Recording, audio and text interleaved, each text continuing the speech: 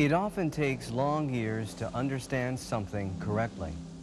Just because you go through a course of study does not imply that you have mastered it. We often hurry through something simply in order to complete it. In this way, we usually miss the kernel of joy, which lies at the heart of our endeavor.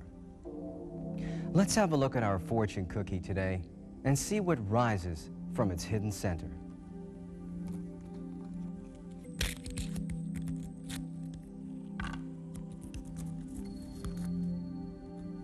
One moment of impatience may cause a tragedy.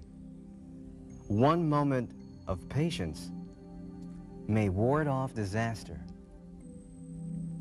To be able to feel unhurried even when you're pressed for time, to be able to be calm in the midst of chaos, taking the time to think before acting.